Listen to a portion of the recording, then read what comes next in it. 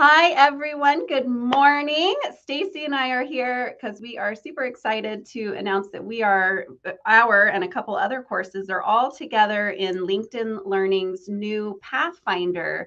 So they've got these new kind of chunks of courses that you can watch to make sure that you're getting what you need to hone in on specific skills. So hi, Stacy. Thanks for Hello. joining me today.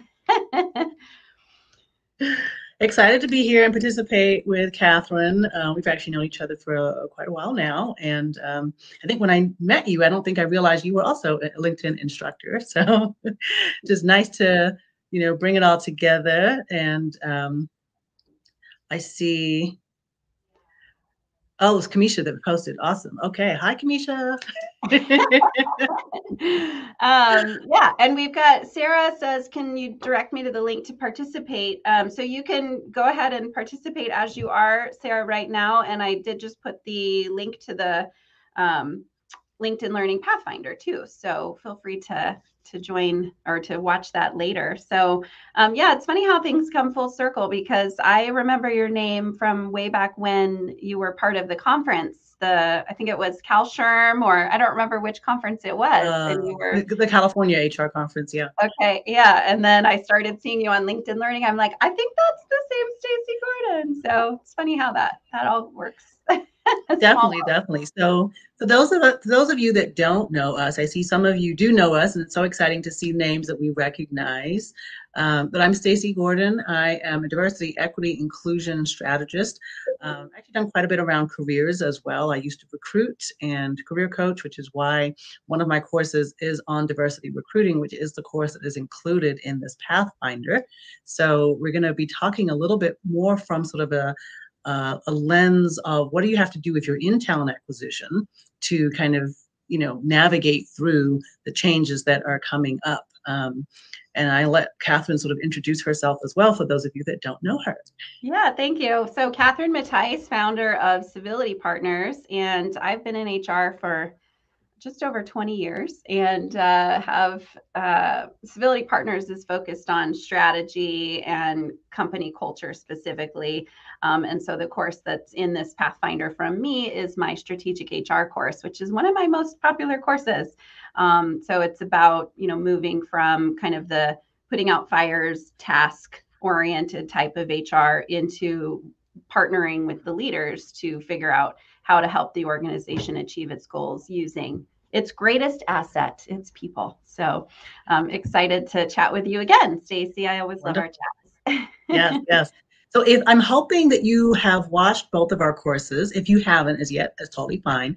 But if you have and you've got specific questions for us, please put them into the chat because we will answer as many questions as we can today. So feel free to just throw them in there and we will follow up on those.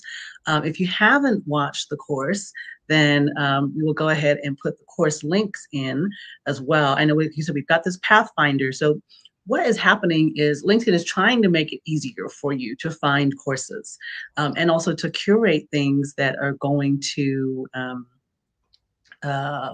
make it easier for you to navigate a specific career path. I know when I started, excuse me, when I started with what was lynda.com, gosh, like 7 years ago now, it was a very different landscape. There were not as many courses. Now there are so many courses. It can be hard to navigate through the course library and see what's there. So I'm really excited that LinkedIn is doing this and kind of curating the courses for you. And I'll say with the caveat that don't let that, don't stop there, right? Just because we've put 5 courses into a learning path doesn't mean that's all you need to do, right? There's so many other courses for you, but this is a nice way to kind of start, right? Yeah. There are so many courses. You could watch LinkedIn Learning for a lifetime. Yes, indeed. So the courses that we have, like you said, the diversity recruiting and strategic HR, and you might think, well, what does that have to do with each other?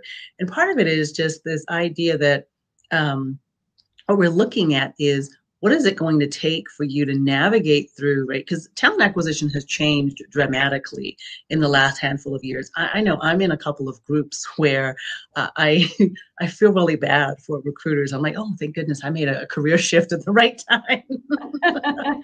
Oh man, especially right now. Man, oh man. Yeah. It's hard out there for talent acquisition folks. And especially if you're an HR department of one, right? You're doing talent acquisition, you're doing payroll, you're doing everything, right? You're doing strategic HR. So there's a lot that is going on. And I think in this climate of what everyone's calling the great resignation, but LinkedIn has called it the great reshuffle, I think is what they're calling it. Mhm. I literally have been calling it the great reevaluation Mhm. because I feel like that's kind of a little more on par with I what mean, we're doing. yeah, Right? that's what's happening. People aren't just reshuffling for no reason. They're reshuffling because they're reevaluating. Yes. I like Yeah, that. yeah. So if you're on this call today and you are reevaluating your life choices, I do not blame you.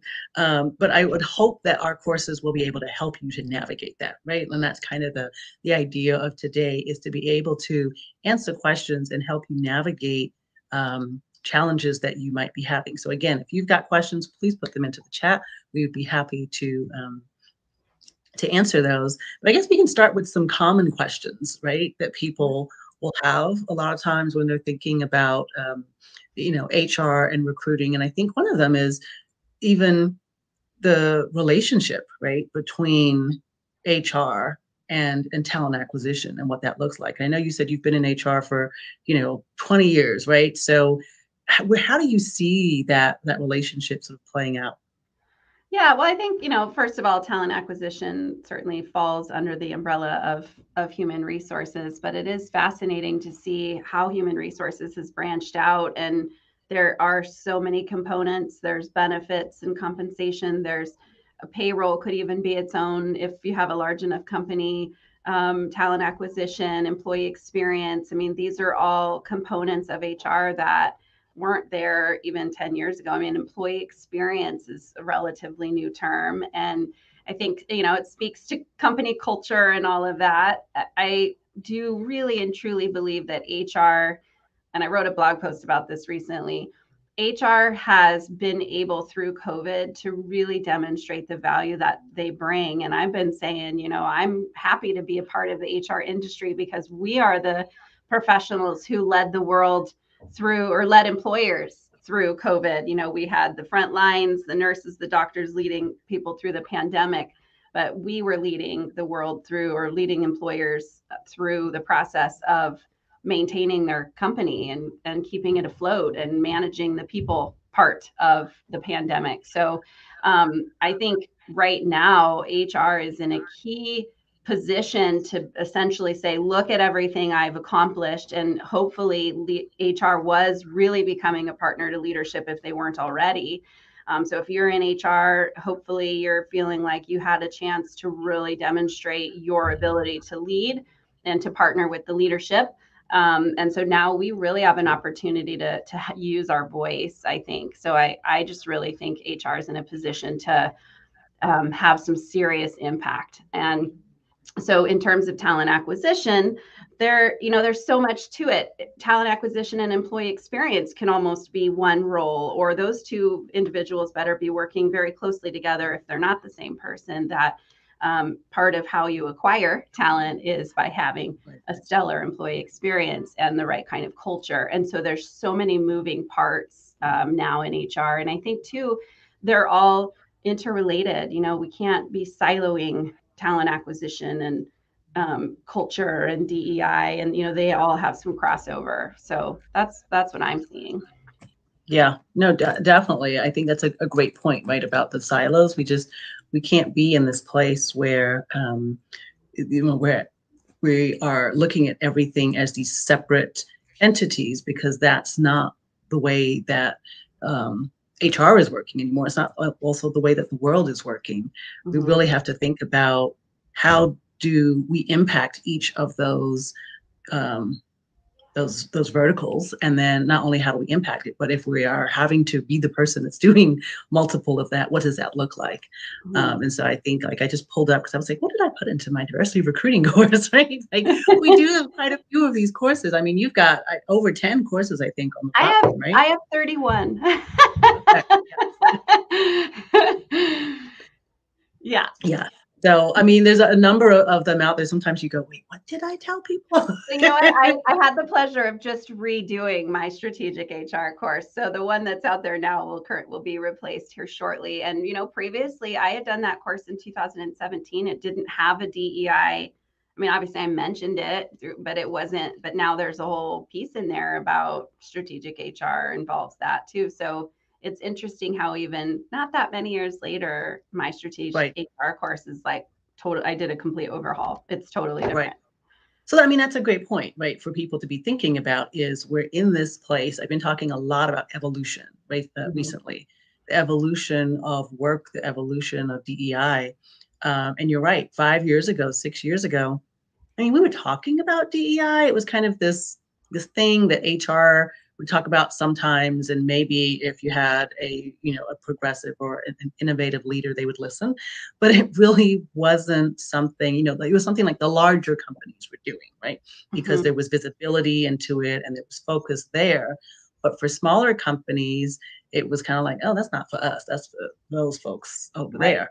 Right. And now we're realizing, oh no, everyone actually needs to deal with this. So I think it is important to realize that part of whatever you're doing, right, in your role, DEI does need to be brought in.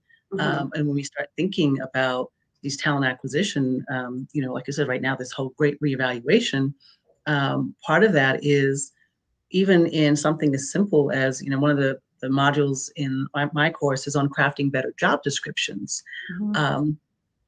And I know I always go into companies and I say, listen, I know you want to run me out of here when I say this, but I need you to take all of your job descriptions, or at least the job postings, and I need you to throw them out and need you to start over. Now, I'm not saying do them all at once, right? Yeah. But every time you have a new job, I need you to start from scratch. I need you to stop taking the old school template that you have and just changing a word here or there and just doing a little refresh and if even that, right? Some of them you don't even refresh. We just copy and paste, right? Right.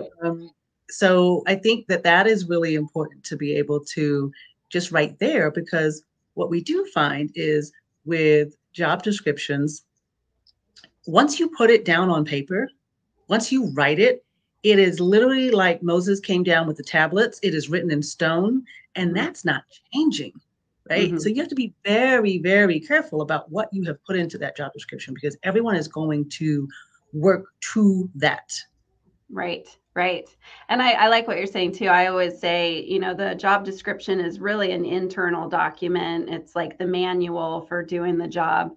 And the job posting is like the flyer, and Apple phone wouldn't use their user's manual PDF to advertise Apple. They use the thing that draws you in, and then you get the description of how to use it. And that's job postings are meant to draw people in. So on that note, I'm curious, what are some in diversity recruiting? What are some of the key things that we need to be thinking about when we are writing our job postings in order to attract more diverse candidates? We need to start with less is more. Right? Less is definitely more. And even this isn't even a DEI thing, right? This is just job description in general. We're frustrated that we can't find candidates right now. And I use air quotes because I'm like, they are out there. This is, we can find the candidates, right? So again, not necessarily even a DEI thing, just a human thing. Nobody wants to spend a ton of time applying to your job. You're not special. I want to say this to all the company leaders out there, right? You are not special. So stop making people have to jump through 30 hoops just to apply, right? Make it simple, make it easy. And we are in this, and this is where I guess some of the DEI does come in, is because we have been in this space where our job is, and I say our job, I mean in terms from a talent acquisition perspective, is to screen out, right? We want to say, oh, you're not qualified. Oh, you don't have enough experience. Nope. We want to get rid of as many people from the pipeline as possible to make our jobs easier. Let's just narrow it down. We'll get the top 3, and that's our people. And it's like, no, we have to stop doing that, because what we're doing is putting up all of these barrier after barrier after barrier after barrier. And then we can't fathom why we can't seem to identify a candidate. Right, right. I like that. Yeah, we got to take a real different approach, because I'm thinking when I first started HR, you would put your job posting out, and admittedly, it was a lot like it probably was the job description. And then people would fax it in. You weren't even putting your email out there really. It was like fax your resume in, and so there really was just like you and the piece of paper, and then you really would go through that paper to figure out how to eliminate people, and then you'd have your top candidates. But now we've got social media. We're networking in different ways. I mean, my networking group is all over the country, and now all of a sudden I'm networking with all of these members all over the country. And so it's just that spray and pray, the putting it out there and hoping the right resume comes faxed through is just so gone. So I guess that's a piece where we were talking about changes in talent acquisition, that it's looking at LinkedIn, it's thinking about the connections you have, asking your employees what connections they have. It's being creative, but keeping it simple. And there's just so many new ways. Right. And then I think, what's it going to be in 10 years from now? It's going to be even more different. I think we still boil it down to the spray and pray kind of, right? No matter what we do, we're just spraying in more places. Mm-hmm. Right. We just have a few more avenues to do it, but it's the same mindset. Right. And so that's what we actually have to work with. That's the DEI piece, is what is the mindset of the recruiter, the talent acquisition person who's going out, and are you actually being proactive in wanting a diverse pipeline? Or are you kind of just saying that because that's what the company says, or like that's the line, but then you're still doing the same thing that you've always been doing, right? Right, exactly. We're going out to all these other places, but we're still bringing them back in to the same exact pipeline and the same exact process that we've used for the last 20 years. And we need to get rid of that pipeline and process, or that mindset of spray and pray. So would you say, I think one tip you always see in terms of recruiting for more diversity is, going out in the community. For example, San Diego, where I am, has a huge LGBT community. So if I'm thinking I'd like to tap into that group, I could start joining community events. I could become a member at the LGBTQ Center. I could, is that, and then you sort of start to just meet people and curate relationships and network through that group that you're targeting. And through that process, you would start to be able to bring candidates in and have some bench candidates, I guess, is a new phrase I've been seeing lately. Yeah, definitely. That's what we would want to see. And we would see that a lot, right? But again, I always look at the mindset of that, because if I'm the person who has a very sort of clear idea in my head of what the candidate is going to look like and what I think, who they should be, right? I can go to the LGBTQ Center, and I can go to the Pride Parade, and I can meet all kinds of people. And you know what I'm going to do? I'm still going to hire the cisgender white male that I happen to find at the Pride Parade, right? Right. But I'm going to say, I went to the Pride Parade, right? Yeah. I did my due diligence. And this man just happened to be the best person for the job. Right. Because my bias said so. So how do you, because you can't, as far as I understand, it's illegal to have like a quota, like we need 10% of LGBTQ population, or I'm really focused on that. Like I'm a small company. I can't go and say, I want to make sure one person on my staff is LGBTQ. So how do you get past that? Because I can't necessarily leave that white cisgender male out of the pool. Right. And exactly that. You can't do a quota, but you can have, kind of as you said, there's this idea that, okay, well, let's look at what percentage of our population, our employee base, is, part of the LGBT community. Let's look at what percentage of our customer base is part of the LGBT community. And then let's look at our employees to see, does it match up? Right. So if we're selling, right? Let's say I'm going to use really outlandish numbers to make it easy, right? But let's just say 50% of our client base are LGBTQ customers, but only 3% of our employees are LGBTQ. We have a Yeah. disconnect, right? Yeah. So we have to be able to go out and say, yeah, we need to increase that. Now, are we going to say we have to increase it by 20%? No. But we are going to say we need to get closer to the population of the people that we actually serve. Yeah. Yeah. That makes sense. That makes sense. I've been thinking too, a lot lately about professionalism and deconstructing that phrase. And I think because professionalism is like cisgender white people, and if you're going into different communities where people don't look like you, that also means we have to, like, if we're going to really be inclusive, we can't use, or we need to redefine professionalism. And even like I have a tattoo here, which I had wanted forever. And since I was probably 20, I'm 42 now, and I just got it recently because I finally decided, and I never did it because it wasn't professional. And then I was like, what, if someone doesn't want to do business with me because I have a tattoo that means a lot to me on my wrist, then I don't want to do business with them either. But so even something little like this, but I think we as part of inclusivity is really deconstructing what professionalism means and exactly what it looks like, and redefining that. Right. Well, and because I remember, I worked in financial services and like in the banking area where you could not, have visible tattoos. You couldn't, like nothing. It was very, very specific what you were allowed to do. And even though they wouldn't say in some arenas, they finally stopped saying, okay, you can't have a tattoo. Okay, fine. We didn't put it down. It wasn't a policy, right? But the practice was we weren't going to hire you if you had a tattoo.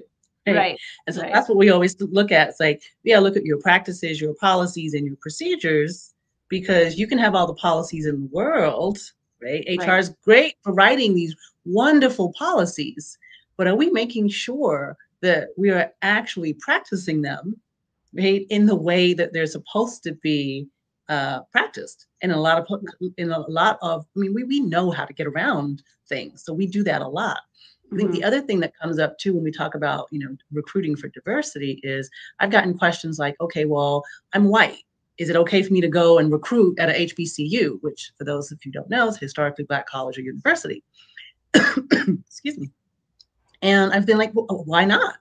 Yeah. Why wouldn't you, right? The reason that you're going to have a white person maybe feel uncomfortable about going to an HBCU is because they have not done the work to actually feel comfortable being in that space. And so I'm like, in that case, then don't go. Yeah. Because you will not be effective, right? So it's not that you're not allowed to go. It's that you haven't done the work that is going to make you to be effective in that space. Because I'm telling you right now, I have no problem going, like, an example, I just came back from the Black Enterprise Women of Power Summit.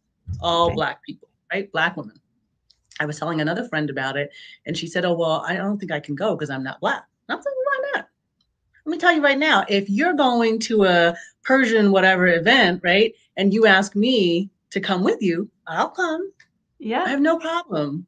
Yeah. I will go. I want to learn. I want to see what's going on. You know what? Yeah, I might get a couple of stares from people, but I'm going to be like, I'm here to learn. I want to, right? But if you can't be comfortable doing that, then yeah, don't go. Right. That's a great point. So good tip here. Employers, don't just send people off to events until you're sure they are ready and prepared and educated enough to be effective. Yeah, that's a good point. Right. And that's a lot of the work that we do. So right now I'm spending a lot of time trying to get companies to just even be aware that this is a problem. And you might say, because I know you've done this work for a long time, and go, well, all these companies should be aware. But how many times, Catherine, have you gone into a company and been like, wow, it's like 1950 in here? I don't know why I'm still shocked, but I still am. At least once a week, I'm like, really? That's what happened? I don't as much experience as I have. Yeah, it's kind of interesting. Yeah, I'm sure you do as well. All of us in HR Yeah. So, I mean, a lot of this too is getting people comfortable, but when they haven't had the opportunity to practice, right, or Mhm. to do this work, and they haven't been shown how to do it, then we're going to continue to have these false starts and these inefficient results. So what I'm really spending a lot of time doing is saying, look, let me come into your company. Let me just talk to people. Let's just do a town hall. Let's just have conversations because people have to get socialized to this conversation. I Mhm. can't come in and let's say, let's train all of your talent acquisition team to go out and go to HBCUs because they're not ready, right? They're not in the right mindset to even take this information in. Yeah. So Yeah. there are steps that have to be taken. It's not about one workshop, right? That's not going to do it. And this is why it's been ineffective because, again, I'm not no scientist. I don't do a lot with adult learning theory, right? But I definitely have to use pieces of it in the work that I do. And I realize that if you are going to be an adult learner, you can't take something in one time and absorb anything. Right. At best, you're going to absorb like 5%. At Right. best. Right. So Right. the only way to absorb that work and that information is you've got to hear it again and again. You've got to be immersed in it. You've got to experience it. You got to hear it. You got to talk about it, right? All of those things have to happen. So we have to create an environment where those things can happen. Yeah. And by the way, LinkedIn Learning has a whole bunch of courses, one of which is Stacy's on things like unconscious bias and being an ally and, talking about race at work. And so their LinkedIn Learning has in fact, that's on my quarterly plan this month or this coming quarter is to listen to as many of those as I can while I'm driving and learning. So Yeah, I the want to go back unconscious bias course was actually #1 for 2021. It was the most watched course. So if you've not watched the unconscious bias course, please watch that one that is because we're very close so to hitting cool. 1 million views. Wow, that is so cool. You're a celebrity. I mean, there are probably thousands of LinkedIn Learning courses. So for you to be #1 is and it's amazing and also a sign that people are curious. So that's awesome. We've got Yeah. someone posting the link for us. Thank you. And also earlier, our 2 courses that are in this Pathfinder, Diversity Recruiting and Strategic HR, also posted. So thank you. I think it was Amber who did that. So thank you. Yes, thank you, Amber. I want to go back to something you said about following policies and things too, because that's something I see as well. When I'm going into a toxic work environment where there's been harassment or what have you, it's like, well, you have a harassment prevention policy. You're not following it, and it is only as good as the behavior that follows from that policy. And that's something I talk about too in my strategic HR course, that if part of strategic HR is certainly immersing into the culture, and everything that HR does has to be immersed in the culture and using the core values. And same with your corporate policies. And I think, again, that's where that silo is. Like, here's a compliancy sort of document, and so it's going to read one way, but our core values say that we're inclusive and innovative. Well, if your policy isn't innovative or inclusive, or you're not following it, then there's a real disconnect there. So, I find that interesting. So if you're going to say these are our core values, what should HR be doing to ensure that HR and the policies that HR is putting out there are part of that, so that everyone else can live those core values too? So I think HR's duty to the core values is twofold. One, it's related to their own job. How am I curating the core values and making sure that they're being lived out and everything happening within the HR realm? And also personally, how, I guess it's threefold. Personally, how am I living the core values? How is HR as a department living the core values through every little thing that we're doing? And then what are the programs we have in place for the rest of the workforce related to our core values? And so there's a lot of, so many organizations ignore the core values. And I'm just so fascinated by that.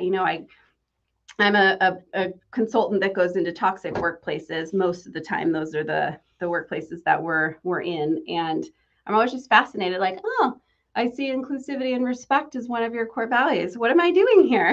But it's just, they've been ignoring that core value, and it's interesting. It's not even so much ignoring it. Let's be real. Half of them don't know what their core value is. Right. There's that. And then we also have a lot of the organizations that I go into, their core values, they're old, right? Mm-hmm. Or they haven't embedded DEI into those values. Mm-hmm. So you want to tell me that your core value is civility and respect. Mm-hmm. Oh, that's wonderful. What does that mean? Right. Right? How? How do I show civility and respect? Because you know what? I might be one of these individuals who I believe that in order for you to show respect to me, I need you to use ma'am and sir when you Right. speak to me, right? Right. But I'm never going to do that because that's not how I speak. So now you believe I am disrespectful. Mm-hmm. Am I Yeah. disrespectful? Right? What are the guidelines? Right? What does it actually mean to be respectful in this workplace? What does it actually mean to treat someone with civility? Right? What does that look like? And so half the time, we got these wonderful, flowery 12-letter words as part of our value system. And one, we don't know they're there. And two, we are enforcing them in ways that don't actually um, treat people with the Yeah. in the way that we would expect it to show up. Yeah, yeah, I agree. And so Civility Partners has our 5 core values. There's only 5 of us, so it's a lot easier to manage core values. But when I look at our core values, I feel like I don't have to audit us. Like those are the core, they really represent me. I'm the leader and they really represent my team as we grow, which is the plan. I think, that we're going to have to figure out more about how to make sure we are living the core values. But I do find that they're easy to live because they're truly who we are. And our core values are things like learn a lot, take care of yourself, be extraordinary. These are just normal things that we all do. And versus like if you're going to say something fluffy, it's hard for people to engage in that. And I'll give loving what you were talking about, like what does civility even mean? So here's an exercise that I do in a ton of our training programs. I'm going to share it with everyone. We ask the question, how would you like to be treated at work? And you could use Mentimeter where people can type in and it'll create a word cloud, or you can just have people to put it in the chat. The question is, how would you like to be treated at work? And then inevitably everyone says with respect, some of these very standard words, if I want to be effectively communicated with. But to your point, what does that even mean? So then part 2 of that exercise is to do exactly what you said. Let's define respect. That's a word that 99% of you shared. So let's talk about that. What does that really mean? And it's fascinating to see all of the variety of answers. So then if you're doing this as a manager, for example, with your team, you can pull all of that and say, okay, here's what respect looks like inside of our team based on what everyone said it meant. Only one time, this was a law firm, only one time did most people have the same answer to that question, what does respect mean, which was to feel heard. And so now we know at that law firm, the one place where everyone agreed on what respect was, it was if I feel heard, then that's how I feel respected. So these are, it's just digging into those words that we throw around. We can't assume everybody thinks that they're the same because they're Right. not. Exactly. Yes. And that's really what I try, to get across. I realize I always talk about the fact that diversity, equity, and inclusion in the workplace doesn't have to be hard, right? It is literally that simple. But it's difficult because we don't have these conversations. Like we have to break it down to this like really simple baseline level. And it's so difficult for us to do because we feel like, well, it should be this big strategy and we should have all this flowery stuff and we should have this. It's like, no, we don't need a 60-page report. We really Right. don't. Right. I promise you, we don't. What we need is to feel heard. What we need is to know that I can show up to work with a tattoo on my wrist and not be ostracized by people or get written up, right? Yeah.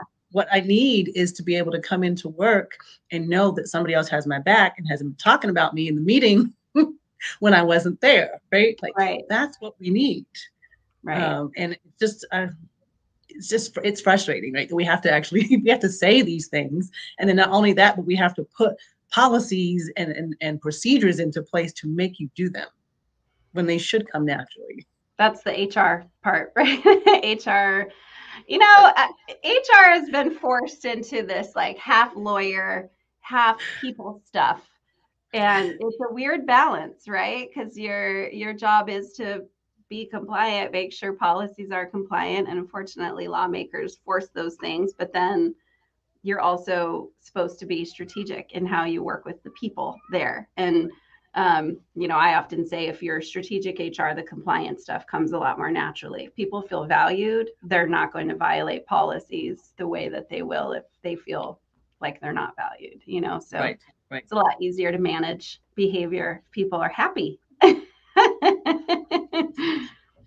It's funny how that works. I know, right? Gone are the days of like back the whip, right? It is crazy though to see how much the paradigm has shifted. And for those of us in HR, we see it.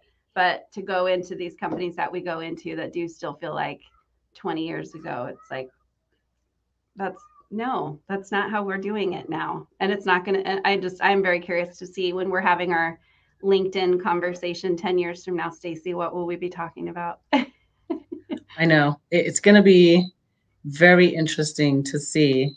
So I think we've got a lot of possibilities right in front of us, and I'm excited to see what it's going to look like, right? How things are going to evolve. And so we're actually going to have a follow-up conversation, April 19th, I believe it is. I think so. And we're going to do this in a kind of a fun way this time. So we're going to go a little bit more with, what's the word I'm looking for? We're going to go with an audio event.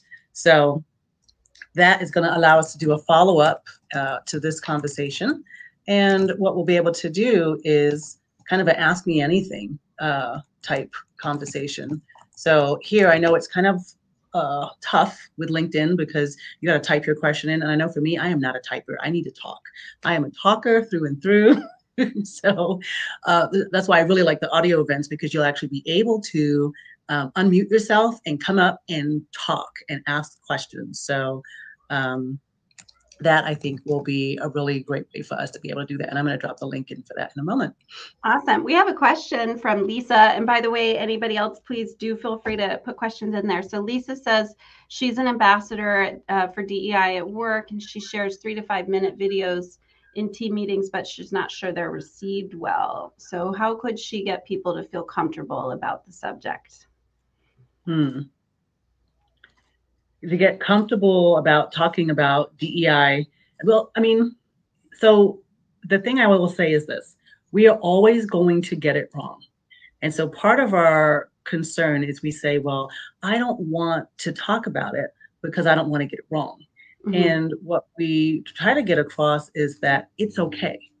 It's okay to get it wrong. What is really, really important is what you say after you get it wrong. So apologizing, because here's the thing: if we're not good at it, how are you going to get better at it without trying? Mm-hmm. And if we know we're not good at it, it means that when we start, we're not going to be good at it. Mm-hmm. But the only way to get better is we've got to practice. But you can't practice if you say, well, I'm not going to do it until I'm good at it. Right? Yeah. Like that can never happen. Right. That makes sense. So Lisa, does that help? Is there some maybe just saying that, repeating what Stacy just said, that, hey, this is something that we've all got a lot of work to do, and maybe I don't know. Yeah. I feel like too. I mean, certainly the leader has to show support that they're interested in the DEI content that you're showing too. Well, I think it's also about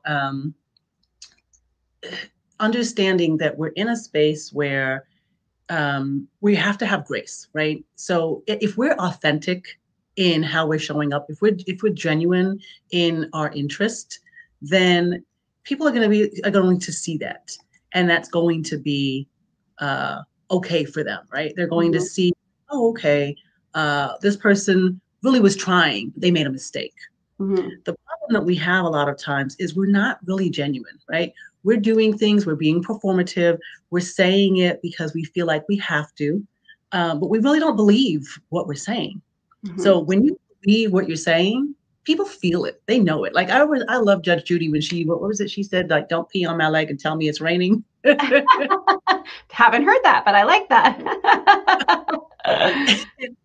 And that's really what a lot of this has been like, right? People are running around here peeing on people's legs, right? And then trying to gaslight them and tell them it's raining. Right. And we're like, we're not that stupid, right? And that's really what we're dealing with. But when you are a genuine person who really is interested, like I said, if I show up, I want to go to a Persian women's conference, right? If I show up and I'm not there to gawk. I'm not there to be like, ooh, what's that you're eating? Oh, that's different. Oh, that's an interesting costume you're wearing, right? Like, I'm not doing that. I'm showing up because I'm really interested to learn. Teach me something, right? I want to come here and absorb. I'm going to be quiet and learn. That's a different way of dealing with the situation, right? So we really have to be 100% honest with ourselves and look ourselves in the mirror and ask ourselves, how are we showing up? Right. Because the other part of it is if you really don't want to engage because you really don't care, then say that and just go away. But don't come to the party and act like you want to be there when we all know you don't want to be there. Yeah. Yeah. I mean, and it's weird how being genuine has to be a piece of advice, right? Like that, just be genuine. That's all. Just be a human. I mean, done. We're done, Stacy. We've said all we need to say. Just be human. We're good. Oh gosh, let's see. We've got another question. How do I get leadership on board with rolling out a DEI strategy? That's a hard one. And I'm being honest on that one. I would say let's make it simple, but that one is a hard one. And it's hard because, again, it goes back to what I just said. Do they actually want to do it? So literally, that's the question I always ask. I start with, do you genuinely believe that this is something that needs to be addressed? And do you genuinely believe that it is something you can address? Mm-hmm. If the answer to both of those questions are yes, we can play ball. If you're not sure, you need to go away and think about it. Yeah. But don't start a whole process and an agenda and a strategy and an initiative and expect that these individuals are going to lead it when they can't answer both of those questions in the affirmative. That's a great point. I wonder too, just kind of going back to our thought about being human, in my work of toxic work environments, or, I specialize in workplace bullying, and the people who are bullying, or usually the person I'm coaching to not be a bully, is pretty high up, probably reports directly to the CEO, if not close to it. Like, these are high level people who the CEO is allowed to act that way because they're seen as valuable. So I just think about that type of a leader who's allowing that sort of pain to happen. They're also not the type of leader they're not going to be engaged in DEI in the way that they need to be either. And I feel like there's a lot of those types of leaders. We have such an uphill battle because I'm busy because there's so many of those types of leaders who seem to, it's not that they don't care. They're not like horrible, evil people. It's that they've lost sight, I think, that humanity is a key component of leadership. And I don't know, I'm just sort of babbling now. I do feel like there's a lot of leaders who have lost sight of just people need to feel good at work, be it because we need to eliminate bullying or create a DEI plan. And, I don't know, leaders just in general need to get more people oriented. Yes. I agree. Oh gosh. All right. Well, I just posted, I might end up doing this twice, but it failed to post my comment. Okay. Well, it wouldn't let me post you could get it posted after we get off here. Clarissa says, creating psychological safety in circles that make it conducive for learning and making mistakes so they can evolve at their own pace is key. Yeah, that's for sure. You got to feel comfortable that if you make a mistake, it won't come down hard on you. That as long as you recognize and own your mistake, then you'll be okay. But that does require psychological safety. Indeed. So. Oh, look here. I just sent you the link on the chat there. So then maybe you can post it. But that is the link to the audio event. So for April 19th, you will join us and you'll have the opportunity to ask us anything. So anything you didn't get a chance to ask us today, anything that today's conversation sparked. If you haven't had the opportunity to watch our courses, go watch the courses, right? I'll repost And them. then you can come on back with questions, and we look forward to being able to connect with you then. And that, again, it's going to be an audio event. I think it's still in LinkedIn beta right now, so you'll get an opportunity to try out a new format, kind of Clubhouse style. Am I allowed to say Clubhouse on LinkedIn? But anyway. I don't know. I'm That's sure kind of the format that it'll be. So watch our courses, show up at this new in our audio, and then we can actually talk instead of having you post. So yeah, I'm looking forward to an actual conversation with all of you. So join us then. Yeah. All right. Thank you. Bye, Stacey. It was good to see you, and I'll see you soon. Yeah. Wonderful. All right. Bye. Bye.